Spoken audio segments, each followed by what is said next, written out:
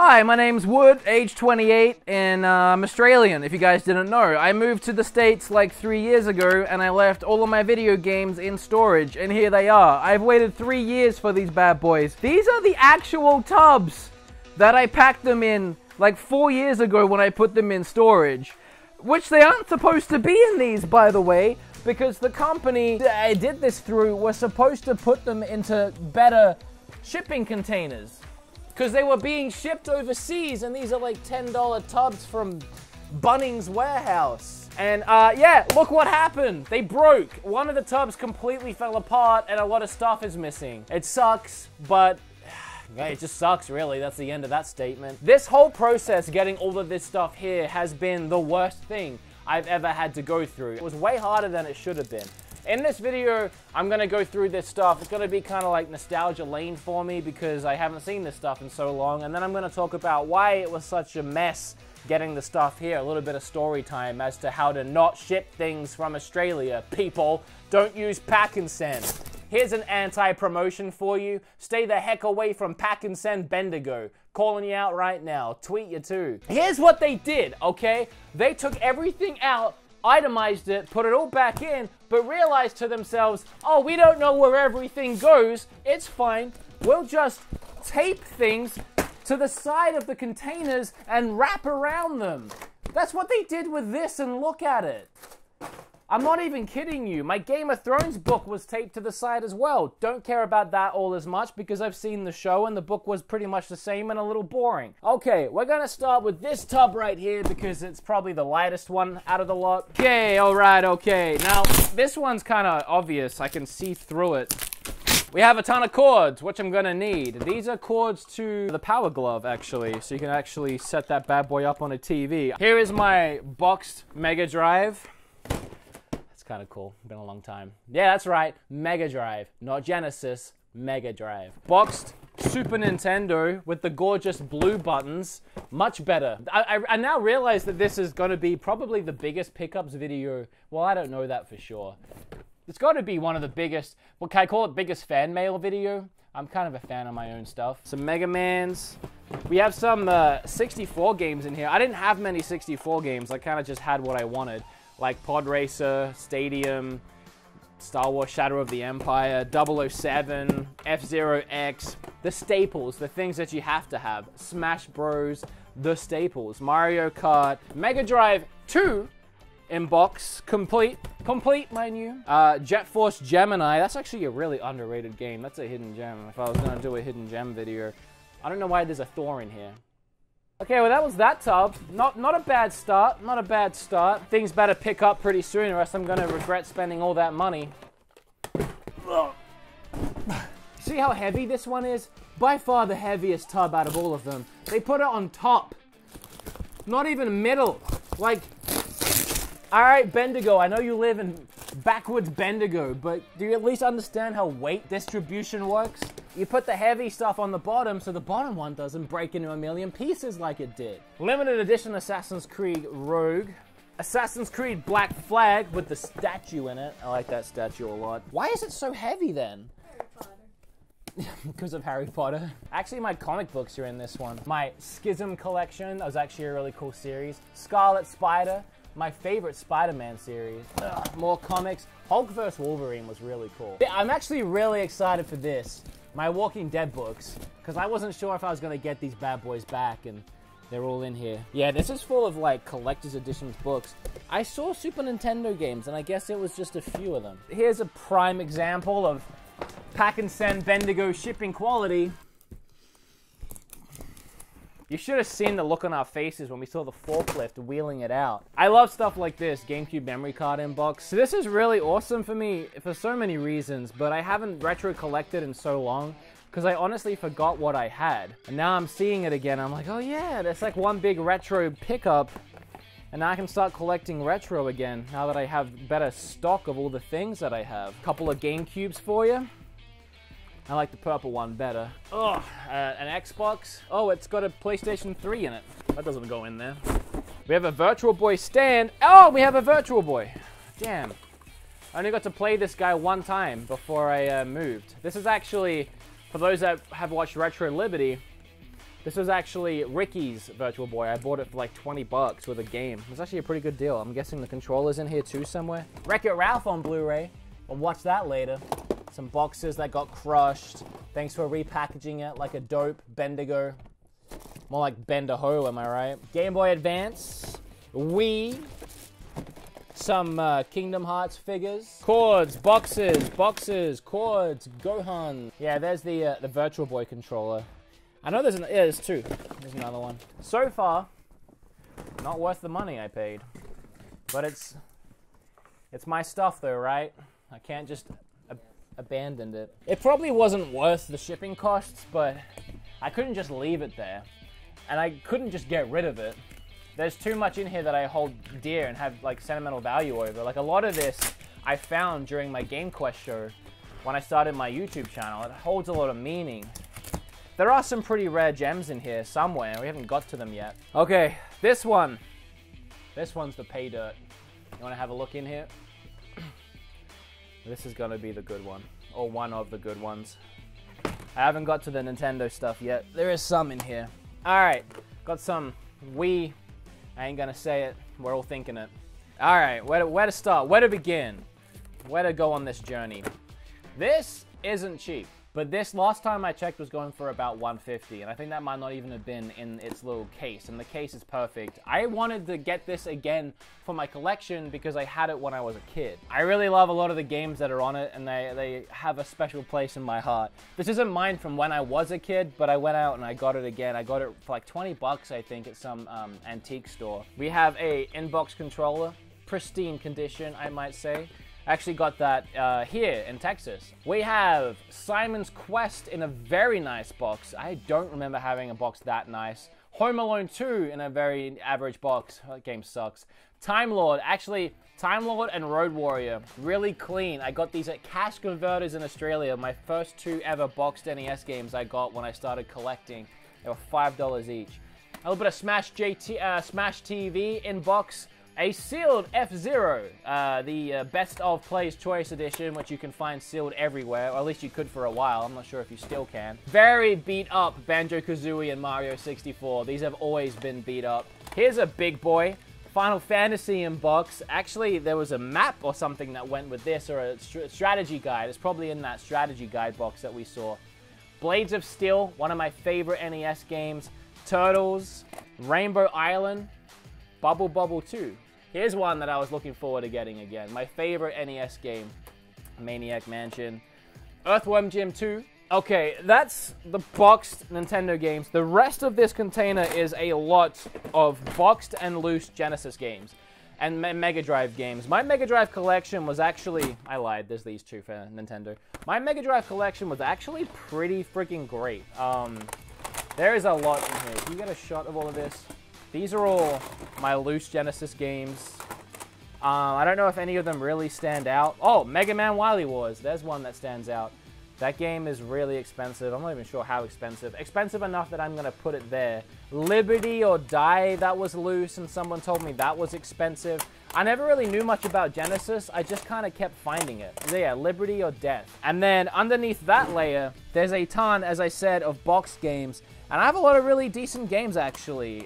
Clay Fighter, Toe Jam and Earl, Panic on Funkatron. I really like Rocket Knight Adventure, Ghost and Ghouls, Splatterhouse 3. Love that game. Battletoads. I love some Battletoads. I actually had Gunstar Heroes in box. Yeah, there's a lot.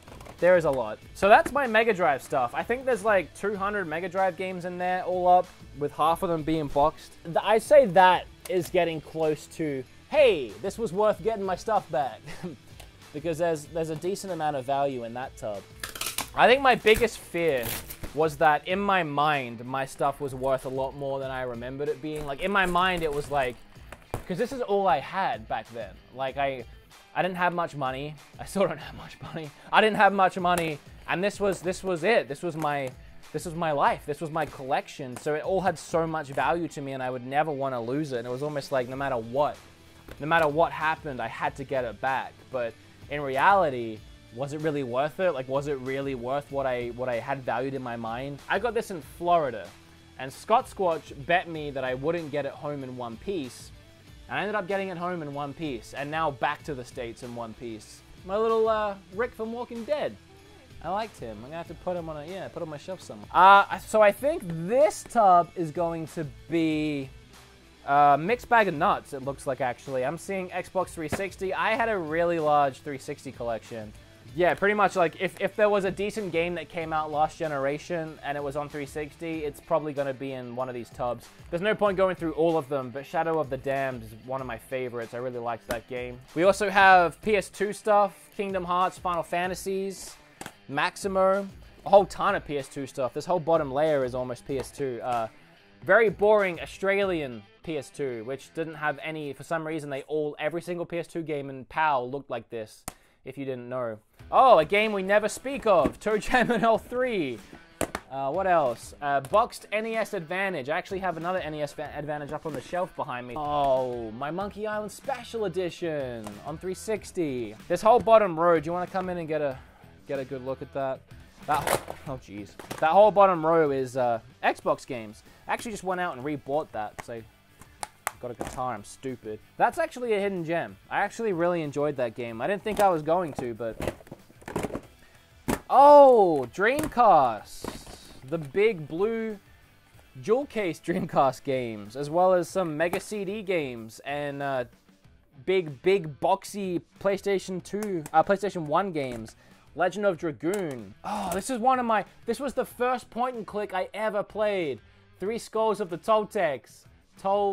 Yeah, it was on PC. It came in a big box that I lost, I guess, at some point. But this is actually, I never really talk about it, but this is really the game that got me into point and clicks. Sonic Adventure 2 and Sonic Adventure 1.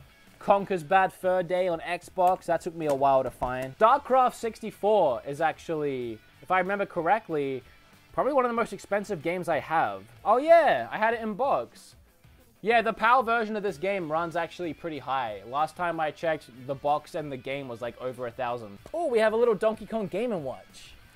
You had this? They're really expensive. I found it at a garage sale. Really? Bunch more PlayStation stuff. Croc! And Croc 2.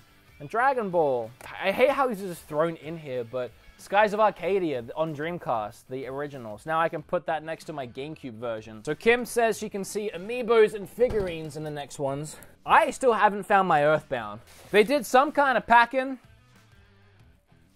They're not completely clueless. Okay, in this one, we have my figures, my collectibles. Apparently this wasn't in the box and it was loose. A lot of Dragon Ball stuff. Forgot I had that. Don't really care for Master System much. Don't know why I have that. Oh, there's a good... Oh! No, I forgot about all my Zelda stuff. So, Link to the Past, 4 Swords on GBA.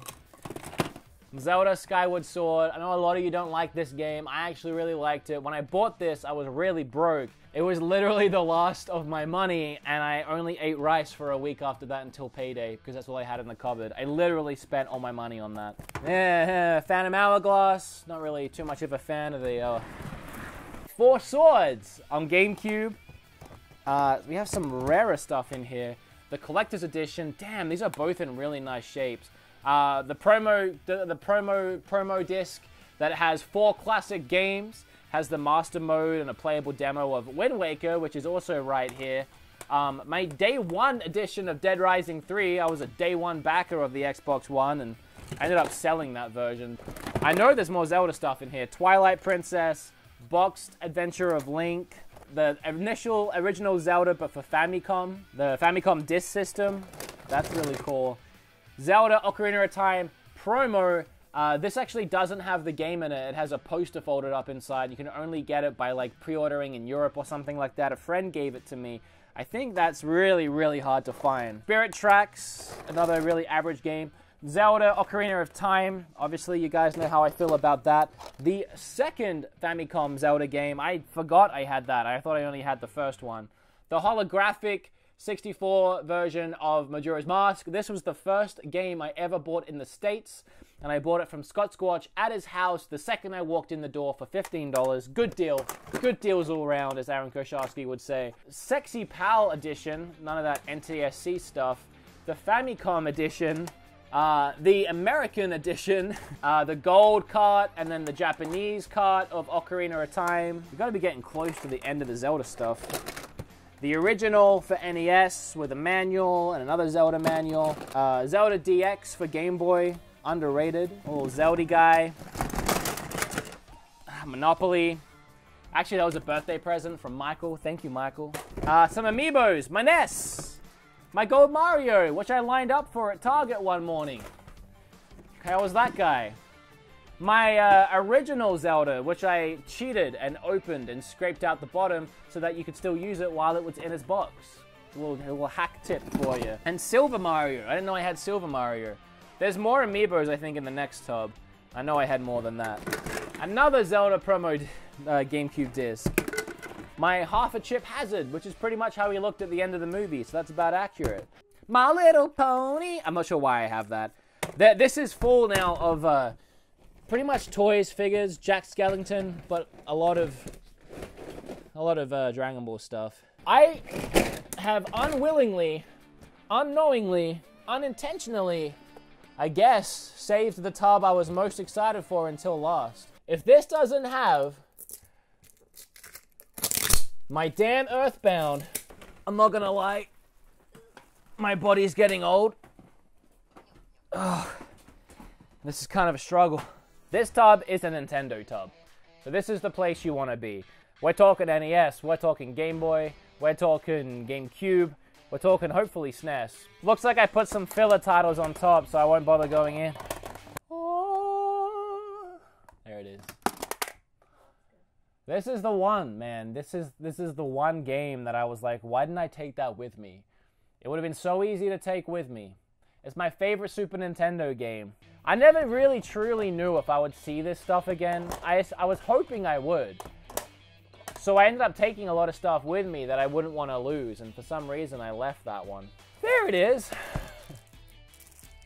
Action 52. One of the only games that Game Chasers really made me want for no reason other than to own a really terrible game. Do you know about this? It has 52 terrible games. Most of them don't even work. It's worth a lot of money. That might be it. That might be the most exciting things. There's a lot of GameCube stuff in here, as well as a bunch of PlayStation and Mario Party 4, Smash Bros. Melee. I'm gonna just get out some of the coolest stuff.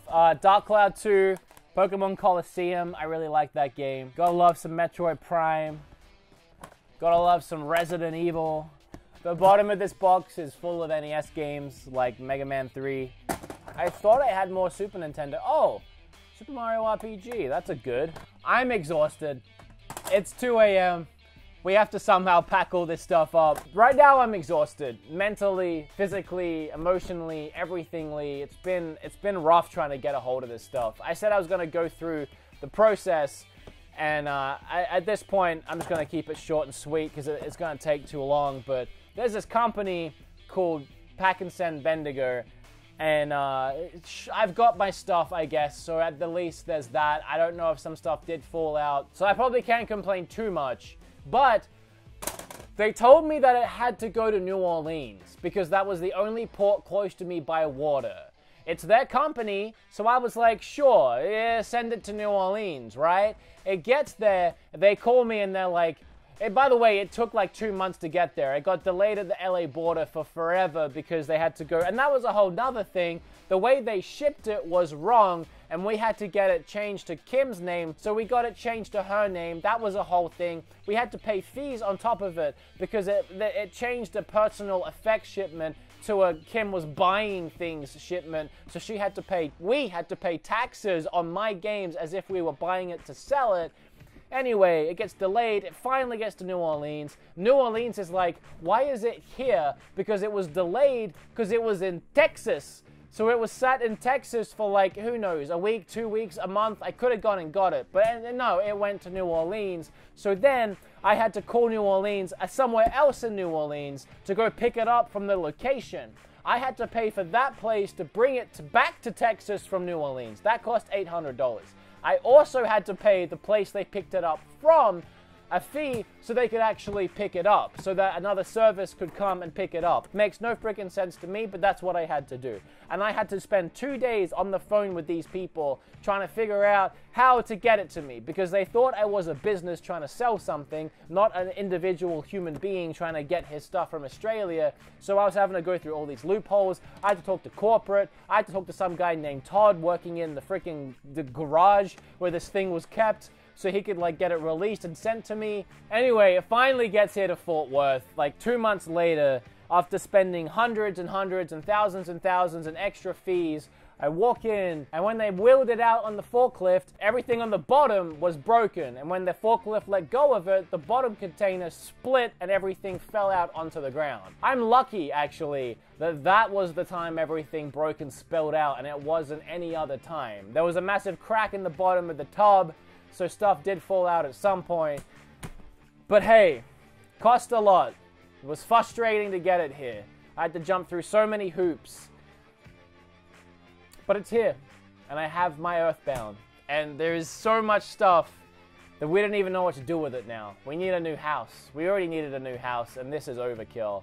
Guys, this has been my hopefully biggest pickup video ever, so that I can call the video that. And it's just kind of weird. These are the same tubs that I packed it in 3 or 4 years ago. The same tubs. It's like I'm complete in a weird way. Remember to subscribe if you enjoyed whatever this video was. Watch this video next. Why not? I'm really exhausted. So I'll see you guys in the next video.